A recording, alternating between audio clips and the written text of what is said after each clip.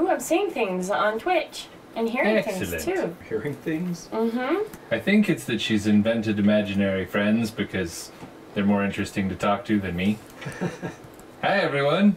Welcome to Sketch and Scotch, where we make Steve draw things. If you want to come and chat with us, come on over to Twitch. It's www.twitch.tv/Steve Argyle, all one word. J-Doodle. Draw the cause of the technical difficulty. Was it rats eating Steve's electrical wiring, or was it... Minox chewing on the power cables. Or was it Bob the turkey swallowing the mic? In the meantime, Scott, tell us about Spectrum.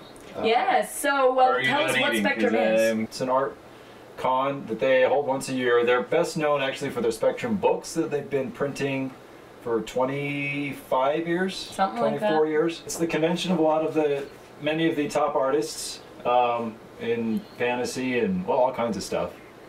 So as an art geek, I just got to go and just freak out, meet some of my heroes out there. It was fun. Who'd you get to meet? Met lots of people. There's lots of magic artists out there, so I got lots of prizes for the TNT show. Tell people what the TNT show is. But I do a weekly web series. It's a geek-based game show, and we just talk about nerd topics and give out lots of prizes and have a good time doing that, and that's called the TNT show. Boy, I met lots of people. The one I probably freaked out the most was Brahm. He's an artist I respected forever. I've only seen pictures of him. You know, he's a pretty big dude. He's got a big beard. He's deep Southerner. And he paints really gothic stuff, so I was kind of, I didn't know what to expect. I was totally nervous. I was like, I don't know what this is going to be.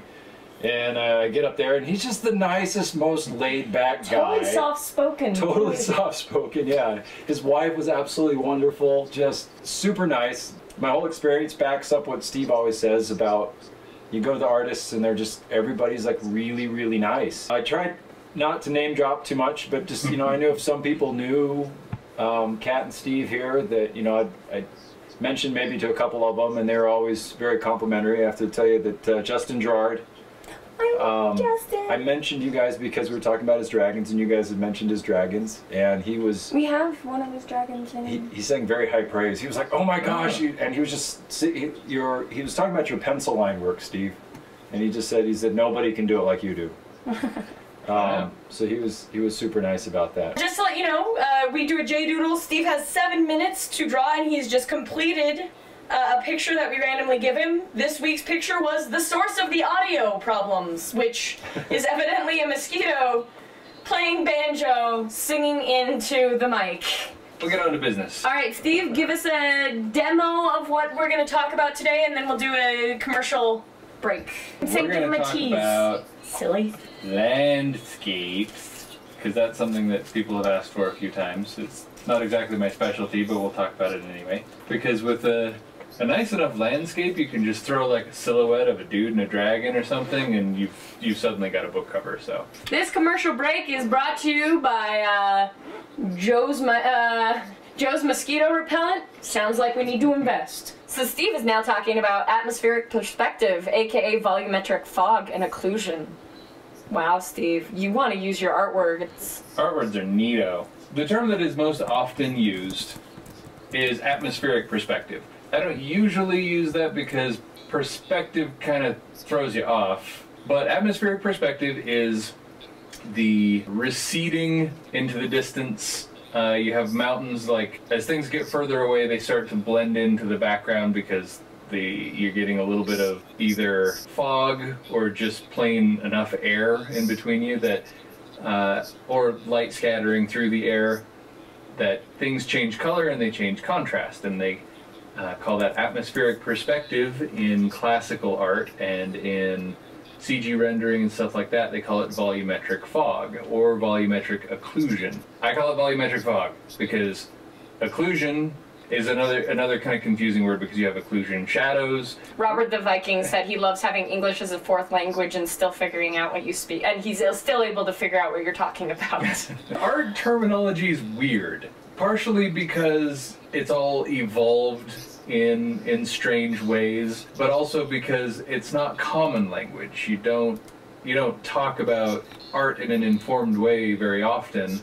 You get these old traditional weird terms. So a volumetric perspective, what it does is things that are here. So here we have everything is clear and contrast. And then as it goes over here, it becomes faded into the background color. The simplest way to start with a background is you pick 2 colors. Doesn't even matter what 2 colors, pick 2 colors. So we'll say a yellowy thing and a greeny thing. Steve, I'm sending you over a really great example of atmospheric perspective. It also will demonstrate, once we show it, the idea of if you do a really awesome background that's really pretty landscape, then you can just do a silhouette of something in the front and it looks awesome.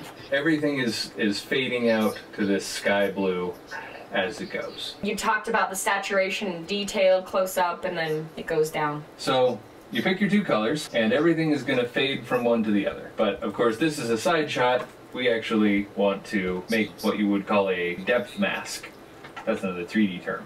So as you start, you can actually just use this little gradient as a palette. And this is a little bit of an oversimplified way of doing it, but you'll get the idea.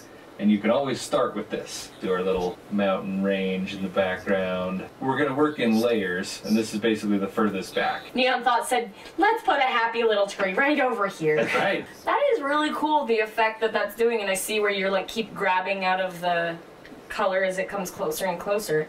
Mm-hmm. It's a nifty little trick that's super simple, but amazing. Yeah, Steve, you can see how you can get your background started really fast, and you've got foreground and you've got background and you've got all kinds of things. But Steve, you know the problem now, and they already asked for it. Asterexo says, now you just need to make 5 of them.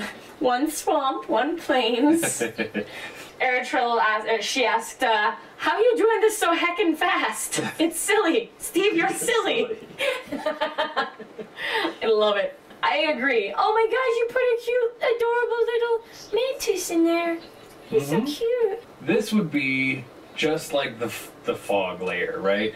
All by itself, this feels very, very foggy. You can take this and you can start adding your light sources, and you can start doing, you can put a sky in the background, you can do all that kind of stuff. These are not colors that are typical for a background. Normally it would be a nice blue sky receding to kind of a brown earthy. That's a scheme you'll see all the time, but I picked 2 weird background colors to show you that it doesn't matter. It's the effect of things fading into the background and overlapping each other that gives you the sense of distance. You don't need to pick specific colors to make it look like a background. You don't need a sky blue background, and so you have freedom to do whatever you want, and then you can just start developing it. You can say, well, let's make a proper sky. And that's a really good base idea, though.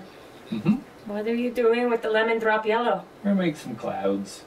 We're gonna make some nice little clouds. Happy little Happy clouds. Steve, you gotta start talking in that calmer. And you're gonna just put some right here. That was Steve's church when he was little. Every Sunday morning, he would wake up and watch Bob Ross. While you were watching Bob Ross, I was watching Scooby-Doo. I think you've come out ahead. I watched a lot of Voltron too. Yeah. That one was just Saturday morning cartoons. That's, It's that church on Sunday was waking up and watching Bob Ross.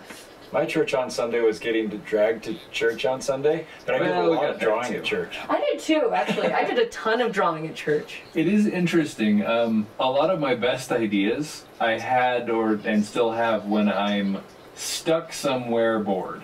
It almost seems like it's easier to come up with ideas then than when you are totally free to just sit and work. I know there's a name for that principle, that coming up with your best ideas in the shower, or there's a name for that where the distracted mind is more creative. Scott, Neon Thought is calling you out and saying Gundam Wing I forever. was just about to reply. Yeah, I agree with you. My best writing and best work, I shouldn't say best art necessarily, but writing, have been when I've been in meetings that I'm stuck in and I can't do anything else. I just zone out and I'll just write, and I get some of the best chapters and stuff. We should do a little commercial break while Steve's still doing his little happy clouds. Okay, this commercial break is brought to you by Brother Bob's Beard Bags. Great for keeping your beard happy while you're on an airplane. Do you need that? Is that a real thing? I have absolutely no idea, but I just went with your alliteration stuff. Steve finished the clouds in the background, so he's coming in, and if you notice, he's adding a little contrast by adding highlights, and you can see that in the close-up, the highlights are very distinct and bright, and then they're kind of getting less and less further away. Way to use last week's lesson as well, Steve. What was last week's lesson? With the value of value. Oh yes, I'm self-referential.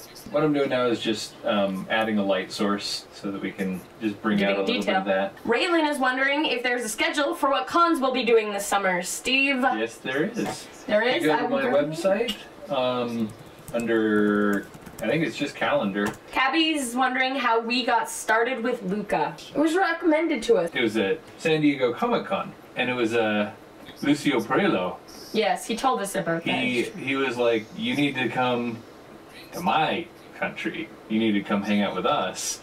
And he sent an email to me and the director of Luca Comics and Games, and they said, yeah, you should come out. We already have our special guests for the year, but we'll fully accommodate you and stuff. And so the special guests were Jason Felix and Stefan Martiniere. Even though we were not technically guests, they treated us like kings. They're so amazing. And so we decided that we're coming back every year. Those guys were so awesome. Thanks, Skippy. You know what the best thing about Luca is, though? What? The atmospheric, whatever you just said. Atmospheric perspective, yes. Tuscany is full of atmospheric perspective. You get the idea that you can build these things in depth, and you can add them. You can say, well, I want something here, I want something there. And once you've built this basic background, you can just start using your color picker, saying, well, let's make a sneaky little gopher right here. And maybe in the background you have flying eyeball bats, like we drew in the beginning. Well, shouldn't it be like a dragon? Because you said beware smog. Well, this is Utah. Yeah, the dragon in the background. Beware smog. I wish that was our smog problem. Probably just as deadly, but quicker, and way cooler. Utah has, it gets measured now and then. It's usually between 10th and 5th worst air quality in the world. Not consistently, though. I guess like 3 or 4 times a year our smog gets to that point because we have this unique situation in Utah, in the valley, because of the lakes and how the valley works, that it just keeps and traps all. The inversion here is really, really bad, worse than most places. And it really, really traps the air. And so we get really horrible smog 5 or 6 times a year. We should probably start looking at squam work and such. We'll start reviewing the squam work. So guys, you have 5 minutes to get your J-Doodle in while we review the squam works. I guess for our last little tiny thing, since you you mentioned the Enigma Drake, I can show you a little bit of how you can do bloom. Bloom is usually very, very saturated color, very bright, and it's bleed from a light source. If we put a little bit of that in here, it'll lend the effect that there's a very bright light source back here. And it's okay that we are spilling out into the stuff in the foreground. That's kind of the whole idea, is it's so bright that it is overexposing. We're used to seeing this in photography, but we get a little bit of it with our eyes as well. If we turn it on and off, you can see how it goes from All right, just basic hazy to hazy with a big old bright light source behind it. One of the things I guess I haven't talked about before is I tend to really overdo stuff and then turn it down. So I put everything in separate layers and they're totally unorganized. I'll do something too strong and then I'll dial it back. Let's start talking about squam work. On your average, I don't know if you can average project, how many layers do you think one of like your card pictures would have? Probably 200 or 300, but they're lazy layers. They're not like I make a layer and I name it and it's well organized and everything is intentionally put on a layer. I have a hotkey for new layer, and anytime I'm going to put something down that I'm not entirely sure I want there, or I don't know how much of something I want, I won't like flatten things down as I go. I'll just keep throwing one layer on top of another, which is a bad habit, and people will tell you not to do that. You should probably listen to them, not me.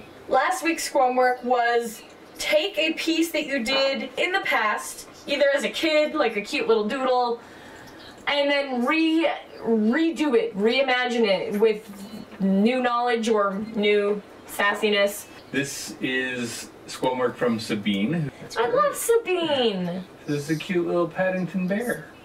That's cute. I like to see her progression. That's really good. That's super cute. Thank you, Sabine, and thanks for participating and requesting to participate outside the time zone. The whole idea is that art makes life better. When you're drawing, you're making your brain work better, you're observing things that normally you wouldn't, you're thinking about how things are put together that you normally might not. Art is about observing the world as it is and then creating new ones for yourself. This is Dan's old work. Wow, You can Dan. see a lot of improvement in musculature, proportion. I even like the iconic work, like the iconography of this kanji. Yeah.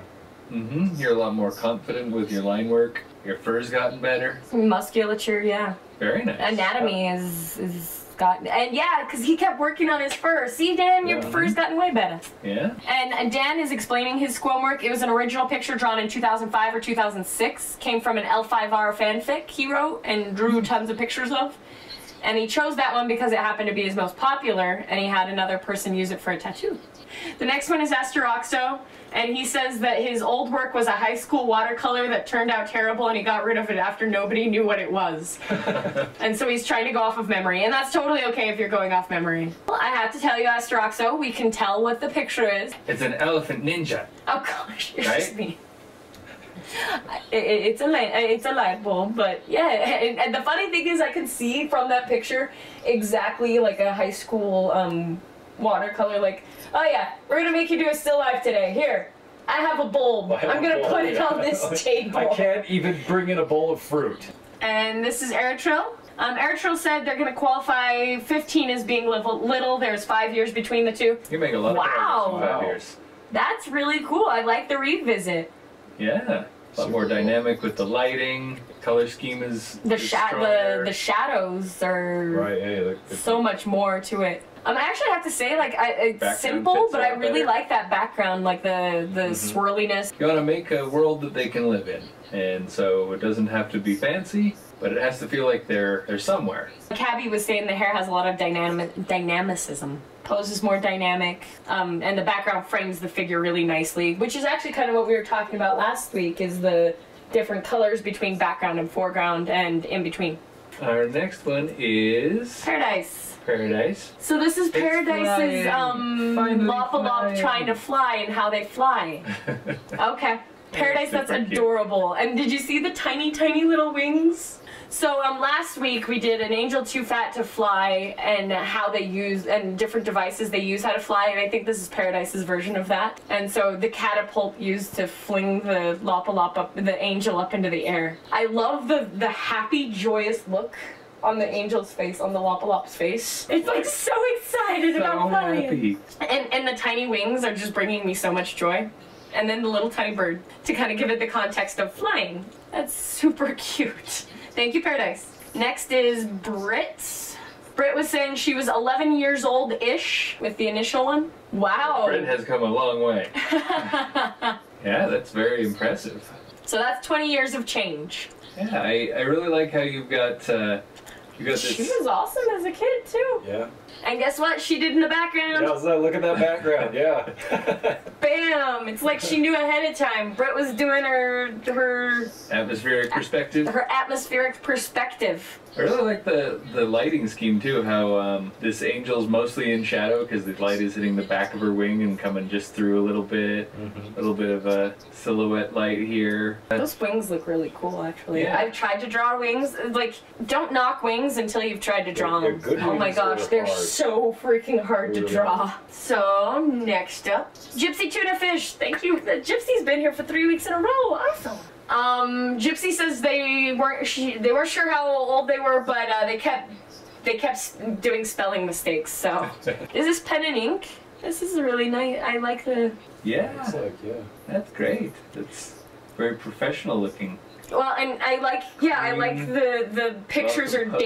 dancing with the really nice calligraphy and everything like that. Brittany said she'd totally buy that and put it in her son's room. Yeah. Yeah, good design. That's how Eritril put that. I actually agree. That's a really good way to put it. The overall design is very nicely put together. I was gonna say, I really like the use of the typography. Cabby Boy is saying lots of time, dedication, some diabolic packs with shady characters is how this gets done.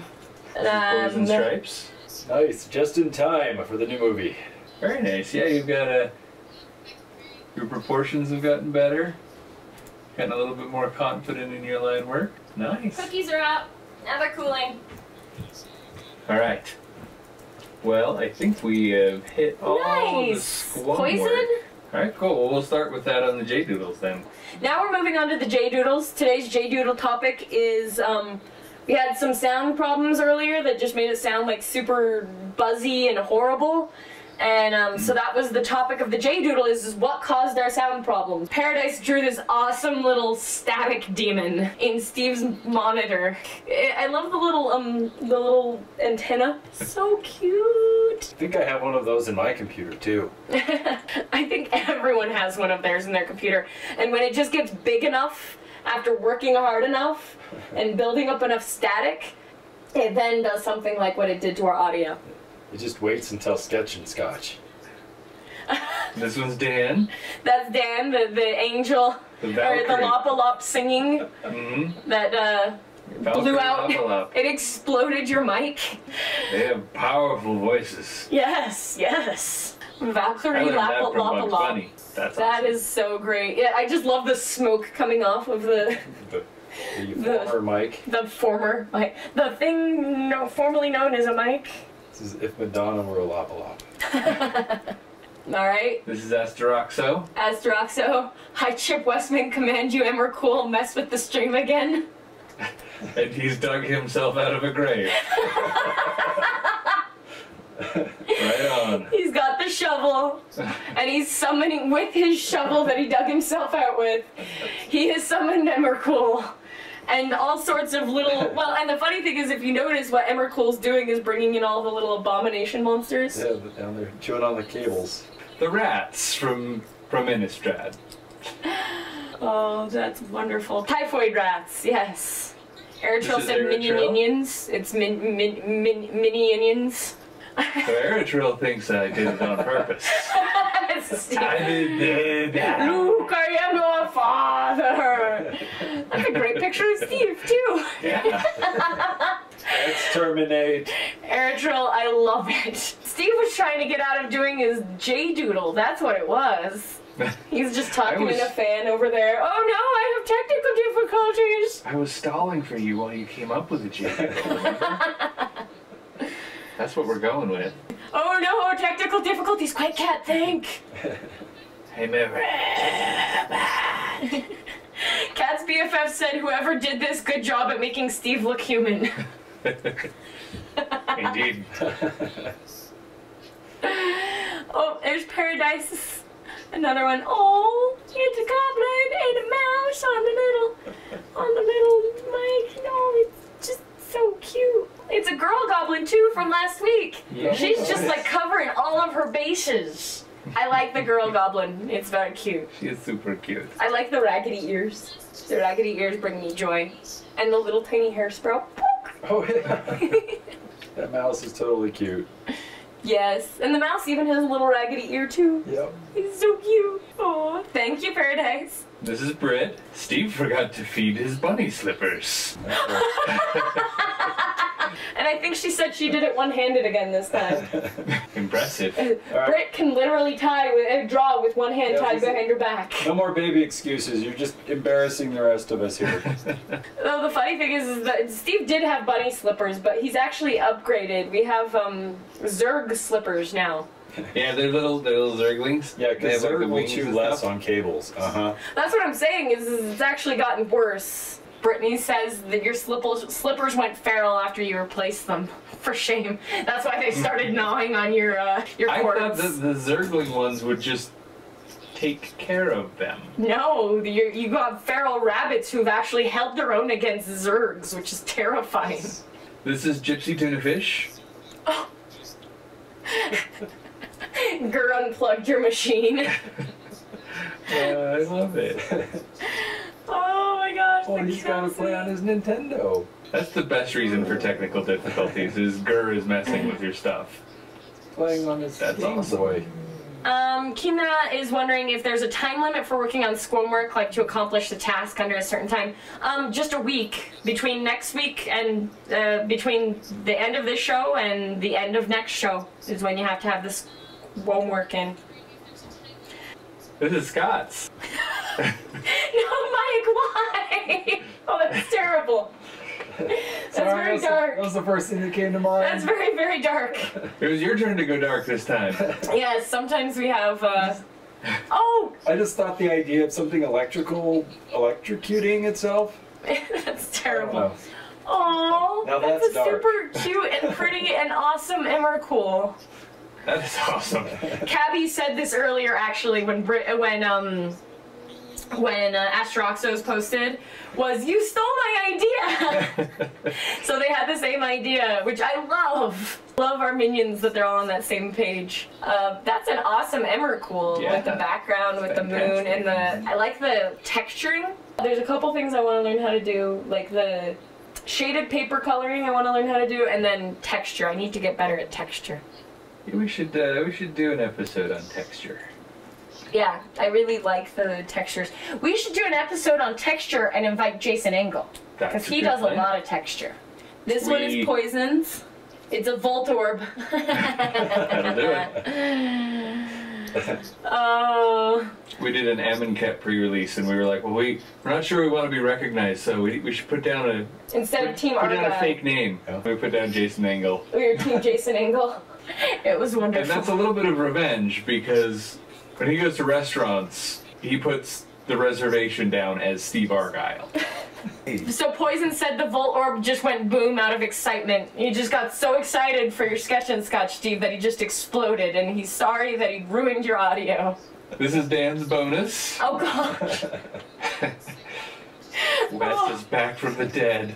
Why did you bury him near your cable lines, Steve? That was a mistake. Well, We didn't call blue stakes and have them mark out our cable lines. This is our problem. It's a note to selves. Whenever you bury a body, call blue stakes to make sure you're not near your cable lines. Yes. Dan said this is actually his first J Doodle, but he just had to do the Lop Lop singing opera. so they are both awesome. This is Blackwell art. Oh, cool. I'm sorry. I totally thought we were at the end. You're right. Not quite. We're Sorry. almost there. I like that, and that almost looks like our cat. Yeah, it looks a lot like that. It looks a lot like Cinder. Yeah. Yeah, give our cat a few more years and a little. Let it become feral along with your bunny slippers, and it'll look exactly like that. Yeah, this is what happens when you don't pet Cinder, Steve. This is what Cinder's gonna do. And dare you pay attention I to your can't computer, stop not the me. show. Pet me now. This is Cat's BFF, Oh, that's BFF. Yes. Bob the Turkey, and Wes are both haunting my microphone. Okay, when I go to work tomorrow, I'm gonna show these all to Wes. He's the superstar of the show. Yeah. Bob the Turkey's becoming like- evil. He's attacking He's that scared. What body. did you do? Well, it's because you've been making fun of eating him the whole time. Bob's gone feral along with the bunnies and the cats. Oh, Wes's ghost. Are Wes's eyes bleeding? Yeah, he's a ghost. Is that what ghost eyes do? Some. Actually, Cat's BFF mentioned that before. She's like, yeah, my picture's a little dark with some funny parts in it. And then she's got in there, Steve, I found a good J Doodle. It's my voice coming from the inside. So this is Justin. He has the glam rock or punk level Oh, up. I love it. It's the rocker Lopalop did his blew out your mic. It will do that. Aaron They Trill may be did a little small and cute, emoji but that they are shows the arms powerful. up in the air too, just like the little rocker. I like the teeth too, along the side. And actually, that is a lot what Steve's snowball mic looks like. And Panda managed to. Panda's is a Squamwork. Well, she also did a J Doodle. What? Panda did a J Doodle? Yeah, in the last like 20 Panda, seconds. you're wow. The A protester. little protester mouse. That's super Oh, cute. wow, Panda, that was quick. And I'm gonna say this, and Dan will be a little frustrated, but I think that's faster. That's our fastest J Doodle I've ever seen. That was super It's quick. even faster than Dan's one J Doodle. Bravo. And Panda's Squamwork. Panda Squamwork. See, I think Panda very much sympathizes because they had their power out. So she sympathizes with the technical difficulties. The cute little turtle. Oh, that's their childhood drawing. That's adorable. That's a It is great adorable. little turtle. That's her new one. Yeah, that's a picture of what she. That is her modern picture of what she drew as a kid. That is super cute. Super cute. And she also has another mouse with a party hat. Because mouses party along with the turtles. This is a rework of. This is the very first thing that I did in 3D.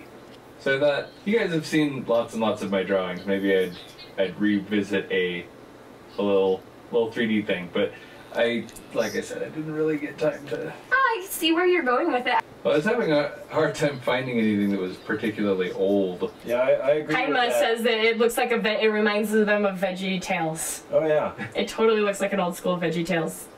I was gonna agree with Minion Prime. I wanted to see the dresser. I was really hoping for a dresser this week. Were we gonna put up Poison Stripes little? Yep. Here it is. Mess of the Minions. Minion That is a cleanup. very clever way of getting rid of a mess. Oh my gosh. Well, and it actually works with the whole idea of Mess of the Minions, where there's like mighty things that have gone missing or they broke, and one of them might be the portal gun, and the one steals the portal gun to clean up the mess of their mess and takes it away from one of the other I minions. should totally steal that and put it in the game. I'd like it. That's awesome. That's super clever. Why do we have portal guns? This is a technology that needs to happen. Somebody call Elon Musk. But thank you so much, guys, for coming and participating. We are so happy to have everyone. Thank you for people who submitted squam work and J Doodle. So Steve is writing now what the squam work is. So this week's squam work, we're gonna do something a little bit more serious. I think everybody should do a master study. So take a piece of artwork that you like, that's got something about it that you want to learn, and copy it. Do a study from that. And the last thing I forgot is Scott brought us a Prezi back from yeah. Spectrum. Oh. Our Brom piece we were talking about, Brom. Yes. And it's signed. Blackwing. And it Oh, says Redwing. to Steve and Cat. Aw. It has a little goblin drawn. His little goblin thing. Aww. Oh, thank you, Scott. Thank you, Scott, and thank you, Brom. Thank you, Scott, and thank you for everyone for being online and hanging out with us. Come back next week, same bat time, same bat channel. So I hope to see you all next week. And ta-ta for now.